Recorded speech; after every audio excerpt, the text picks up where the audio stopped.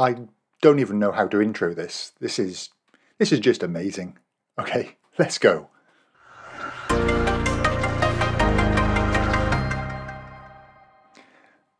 Using GPT-4 to help you with DAX is, I think, it's going to be transformational. It's just really powerful as an assistant. It does not replace your need to learn DAX.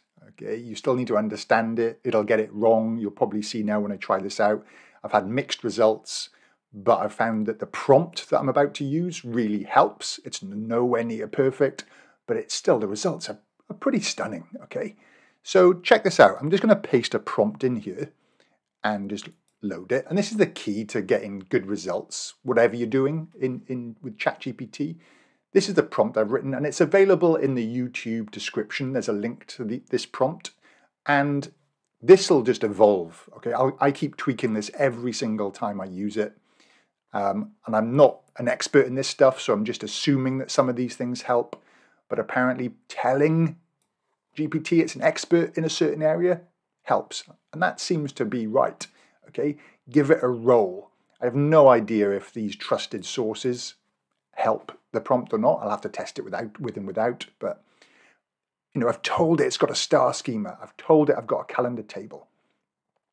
I've told it I have fact tables and dimensions, and that this is how I'd like my code laid out. Give it examples, okay, of how you want your code to be presented. I've given it various other bits of information. I've told it I'd like a little description, and I've given it an example again, which helps. All right, and it's ready. It says, okay, I can help you. So let's try out a particularly tricky one, okay? And honestly, make sure you're using GPT-4. 3.5 is just, it's not good, okay? 3.5 is just not good. So 4, you have to pay $20 a month, but it's pretty impressive. So let's go and have a look at a report here. I'm going to throw a couple of examples at it. So here's an events in progress challenge, which is quite a tricky DAX formula to work out how many rooms were occupied each day when you have an arrival date and a departure date. Okay, because some of the dates overlap. So let's click this one, 3rd to the 10th, and then I click on this one, the 4th to the 7th. Okay, so you can see how it this formula is actually allowing me to see the cumulative total with check-in and check-outs. It's quite a gnarly little formula. So let's see if we can get GPT-4 to help us write it. So I've got a reservations table with an arrival date and a departure date. Okay, so I'm just going to type my question in here, and I'll just speed it up so that you're not sitting there watching me do it. Okay.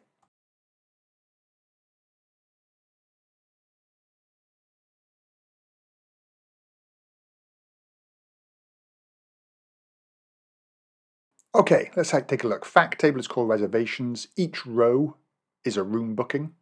Okay, will it make sense of that? It has 2 columns, an arrival date and a departure date. The arrival date is linked to my calendar table using the date column, and I want to create a measure that will show the number of rooms occupied each day if I present this. All right, let's see what it does. Does it get remotely close? Okay. And it gives you a bit of an explanation.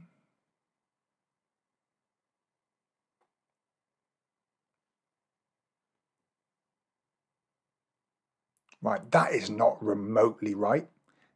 And I could edit this out of the video, but this is completely different to every result I've had when I've tested this out before. And I guess this is the risk with ChatGPT, okay, is that it can give you some really weird stuff. Okay, count rows of the reservations expanded. I do not like that. Not like that solution.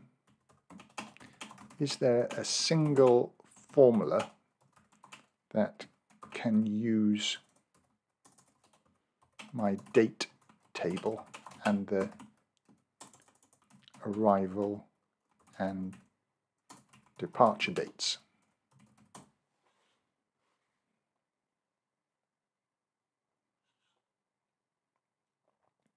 Okay, here we go. This is a bit more like it. All right, so it's given me my bit of documentation here. It's grabbing my current date per the visual, and it's actually given a little note, get the current date in the filter context. Cool. It's given me underscore result, return result, calculate count rows, filter reservations. Okay, this is looking nice. So copy that. And again, how do you know it's looking nice? Well, you need to know DAX, all right? This is the thing. It's not a substitute for knowing this stuff, but it can help you when you're hitting more complicated scenarios. So I'm just going to go in here, and there was one I tried earlier. I'm just going to paste this one in and press enter. Any errors? No. Okay. Right, let's have a look. I'm going to copy this chart and paste it, okay, just to see if I can get the same answer, because this is one I worked out earlier. And I'm going to swap out this and tick this.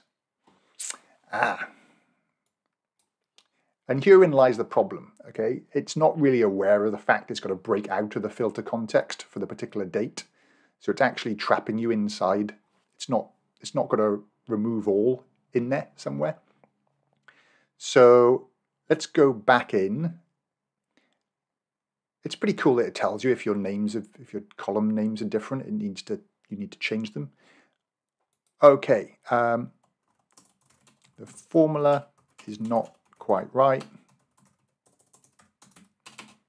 And this is the challenge. How do you word what the prompt is to get it to fix it? The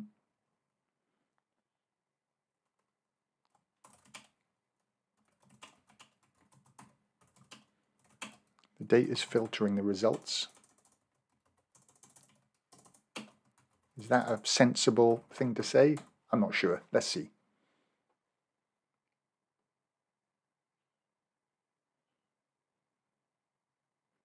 Okay, change the filter context. We need to use the all function to remove the filter before applying our own filter. Okay, all right, let's give this a go. Copy out of that, come in here, go into my measure, paste it in, press enter.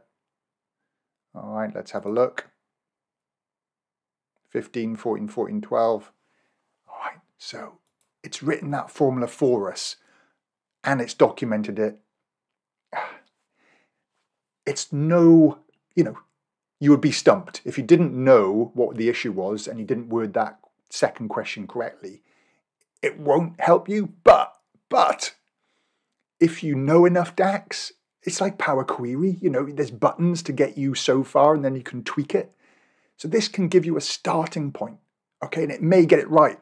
All right, let's do one more. Okay, let's do one more just to see if this can help us.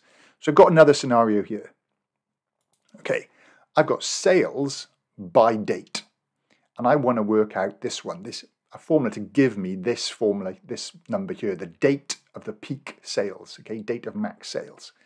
The challenge is, okay, that my data, if I bring it up here, okay, and I go to my sales table is actually not at a sort of single date level. It's at a product code, store code, and I don't have a sales column. I've got quantity sold and product price. All right, so let's see if it can actually work this out. So this is called sales table, and I want to work out total sales amount. Okay, so I'm going to go back in. I have a new question.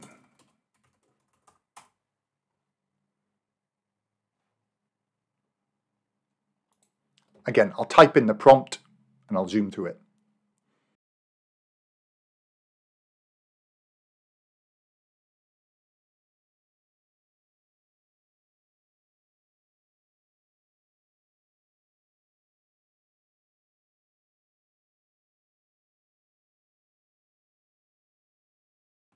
Well, let's just see what happens. Okay, let's just see what happens. Okay.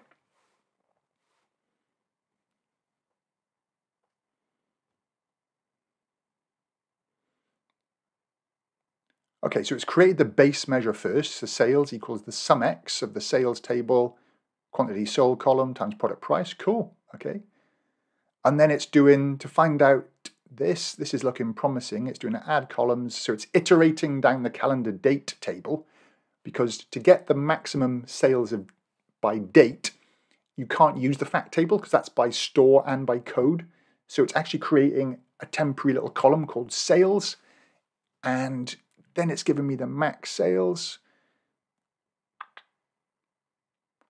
and a little explanation of the bottom here. All right, let's try this out. Okay, so I'm going to copy this code, go into my report here. Okay, let's go in here and we'll put this one in first. Sales. All right, I think I may already have a formula called sales, so it might block me. Yeah. All right, so I'm just going to call this one GPT sales. All right, and then I'm going to go back in here and get the second formula, copy that one, go back into my report, right-click New Measure.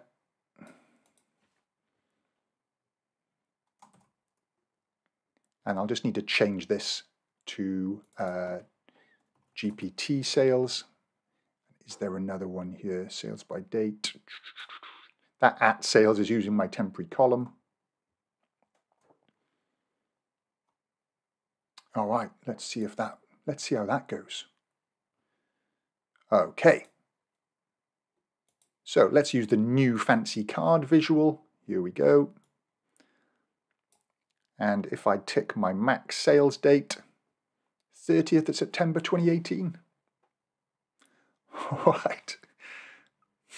Pretty cool. It works. So there we go. It's an interesting one. Okay, it's going to develop. We'll get better at prompting. I'm pretty impressed. Sometimes it gives you really annoying stuff. It's not a replacement for your learning DAX though. Okay, but it may help you understand some code. You know, we can come in here and we could say, we could grab this one, or, okay, sometimes it actually tells you in here, but you could say, could you explain the var sales by date part?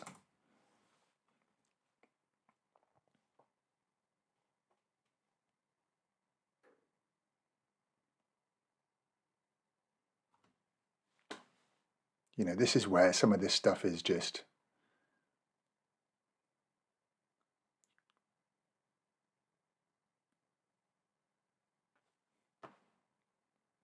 this is just cool. All right. This is just really good.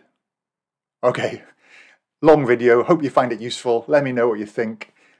Play about with it. Honestly, this is like, if we can all start feeding back to each other, letting each other know what works, what doesn't, sharing these prompts, we all get better. Okay, catch you in the next video.